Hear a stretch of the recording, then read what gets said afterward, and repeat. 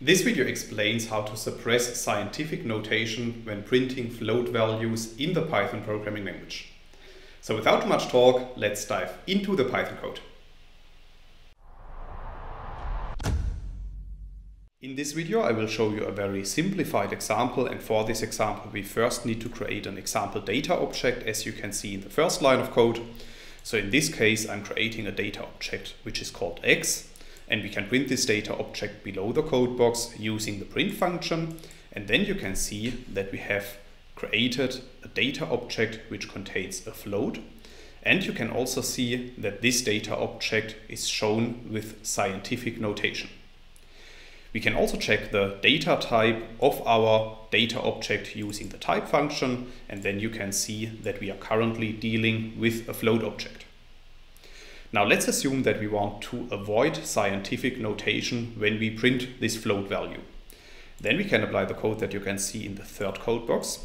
So in this line of code I specify f, then quotation marks, curly brackets, then the name of our data object, which is in this case x, then a column, a point, and then I have to specify the number of digits that I want to show when printing our value.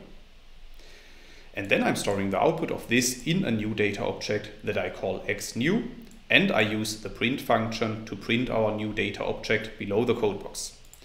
So after running these lines of code, you can see that another output is returned, and as you can see, this output shows our float value without scientific notation.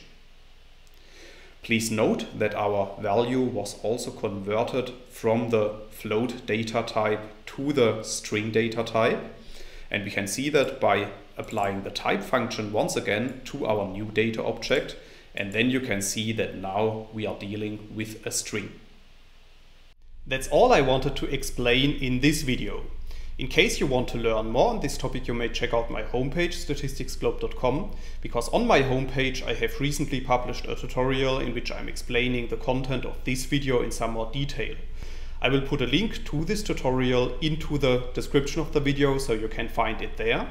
If you have liked this video or if you have any questions, let me know in the comments section below. I'll try to respond to all comments as soon as I can.